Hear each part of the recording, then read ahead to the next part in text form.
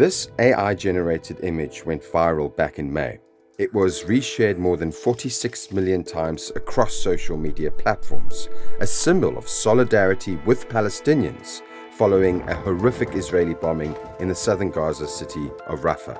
One of the deadliest bombings in Rafah of the entire war. People were burned alive in their tents. What Israel said was a tragic mistake was widely seen as the work of a careless military at best and a deliberate strategy of mass murder at worst. In a parallel narrative universe, however, the online anguish and outrage and that viral image, they were the problem, not Israel's bombing. That if Hitler had an Instagram account, far more many Jews would have been killed in the Holocaust. People are just sharing content irresponsibly and saying, all eyes on Rafah. Where were your eyes since the 7th of October? This is Hen Mazzig, one of a league of online influencers who say they speak for the cause of Zionism. When things escalated in Rafah, I think that a lot of us were afraid because people are susceptible to misinformation that is being directed at Israel and at Jewish people. So often when we see hate speech about Israel, it's hidden in a facade of criticism, but it's not really criticism to call Israelis baby killers. That's an anti-Semitic trope from the Middle Ages. To say that the Jewish state is targeting civilians, it's an anti-Semitic trope. So I think that's why a lot of Jewish people specifically were really concerned to see this unfolding. Israel's assault on Rafah continued in defiance of an order from the International Court of Justice. Today, Rafah lies in ruins. However, Zionist influencers argue that Israel is under pressure in a way it has never been before, and that the country and its actions are chronically misunderstood. We've been made to believe that we're wrong when we're not. We're definitely not. Mazzig has nearly 550,000 social media followers. He writes op-eds, is frequently seen on TV, and delivers speeches, including at university campuses where so much activism takes place for both Israel and Palestine. Mazzig is part of a new breed of pro-Israeli activists doing what is called Hasbara. It's the Hebrew word for explanation, and it's what the Israeli state calls public diplomacy.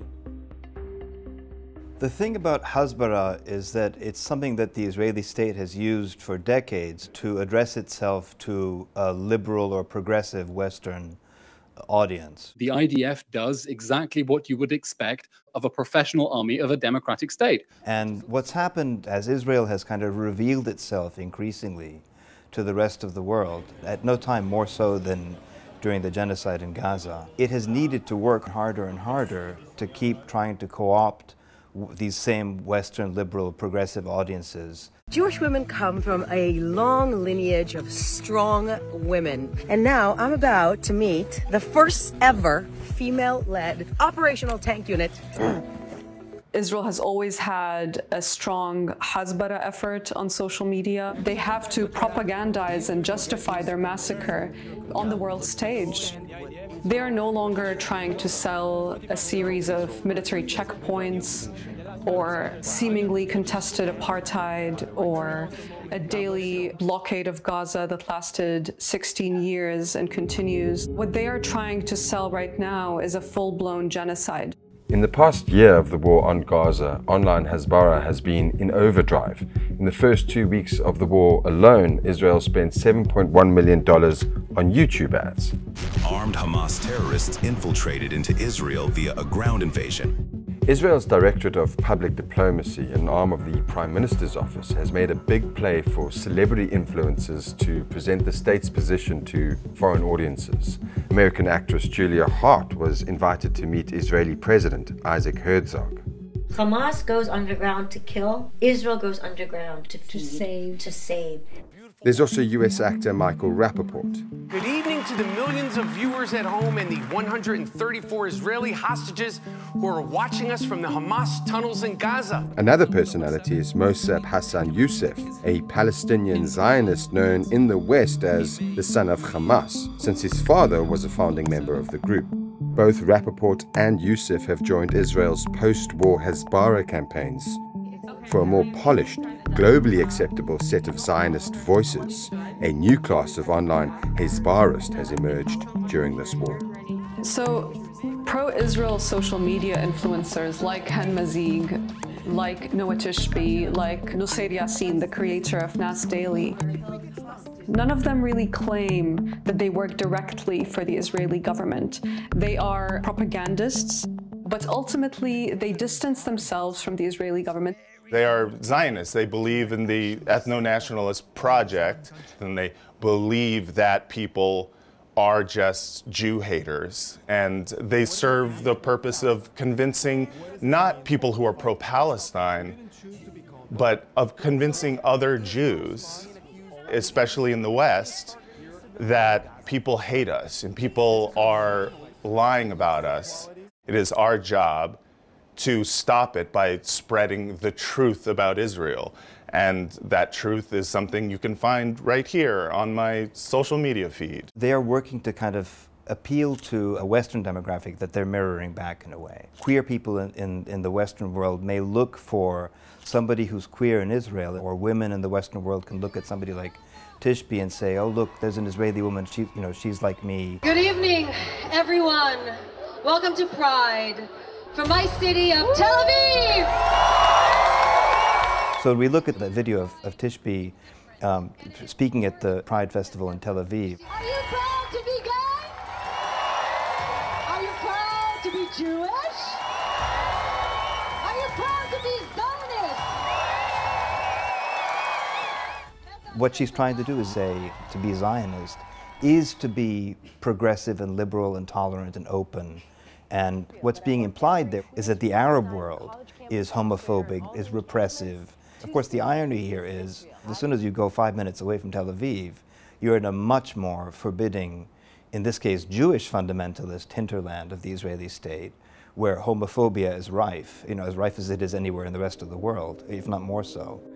Throughout the war on Gaza, the narratives from Israel's spokespeople, both official and unofficial, have been challenged by images and reports from within the war zone. While international journalists have been locked out by Israel, Palestinian journalists have been relentless, and their reports have been corroborated by humanitarian workers and doctors who have emerged from the strip with horrific accounts of a genocide in progress. This network has provided the kind of coverage of this war that no other media outlet has. It's what led to Al Jazeera being banned in Israel in May this year. It's the reason why so many Israeli spokespeople accuse this channel of being pro-Hamas. And it's why Mazzig was very anxious about speaking to us for this report. I'm aware of how some of my comments might be distorted, but it was important for me to come and speak to you because I was hoping that at least you'll give a fair representation. And I know Al Jazeera is funded by Qatar, but it's still important for me to try and give you the benefit of the doubt that I hope you would represent my message. It is a message about unity of Israelis, Palestinians, unity of the entire Middle East, and peace. I think the job of being an Israeli hasbarist since the 7th has been a Sisyphean task.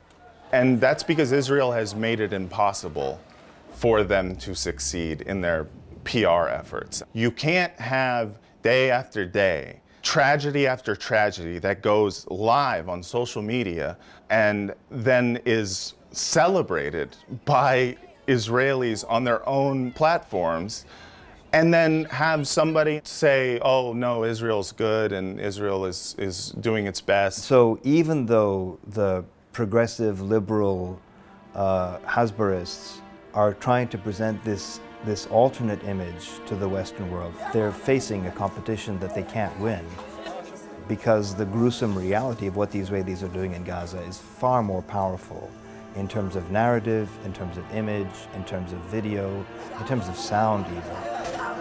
You can't turn that off. Once you've seen those sites, you can't make them go away. Thanks for watching. Now hit that like button and leave us a comment to let us know what you think about anything that we covered this week. Don't forget to follow us on Twitter. Does anyone really call it X? Facebook and Instagram for updates from the show. Links are in the description.